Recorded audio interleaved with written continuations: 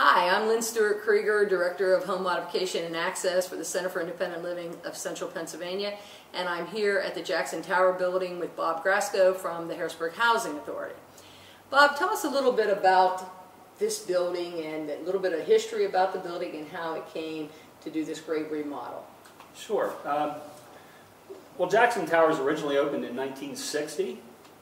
It was named for C. Sylvester Jackson, who was one of our founding fathers from the Housing Authority from the original days in 1938. And it originally was a family site. So there was 1, 2, 3s, and 4s and 5-bedroom units combined in these two buildings here. So in 1973, the family, I guess in the 60s, they determined that families in the sky didn't work too well. And what they did in 1973, they converted it into 240, mostly efficiencies and 1-bedroom units. That was a high number for, a density of poverty basically in this little building, and it seemed to be problematic. And eventually the efficiencies were really hard to market and rent. So the building closed down in 2003, and they originally had planned on converting it to an assisted care and a team effort with the Leader family. And that fell through, and it sat vacant for years with no future for the funding. So the courthouse got involved when the federal courthouse was going to move here for a short time, and they were going to purchase the property.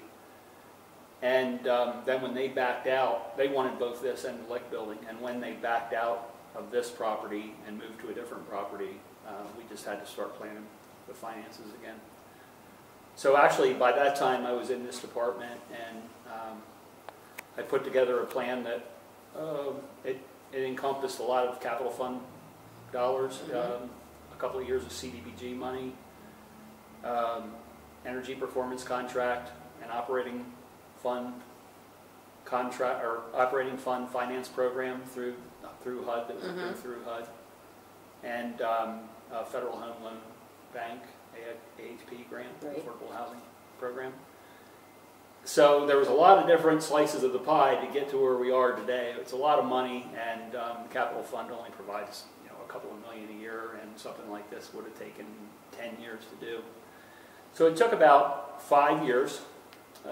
Start to finish on this, 4 phases because the money's funny, and here we are. I mean, we're ready to occupy. We're coming down to I'm down to the punch list items here, and a little training for our staff, and we're ready to move in. Good. How did you get involved with the Center for Independent Living? During the development phase, we did first a lot of charrettes and meetings with the residents. Took their input because they're the ones that know what their needs are the most. Then going forward, the CEO here, Sengor man, I like your ringtone. he decided to bring in the Center for Independent Living because really our expertise is not in accessible units. So who better to call? And when we brought Beth Ellis and yourself in, you kind of guided us through the process, and we just loved your suggestions. Thank you. And you can see as a result, we listened to everything that you gave us and more. I think we really hit it. You did.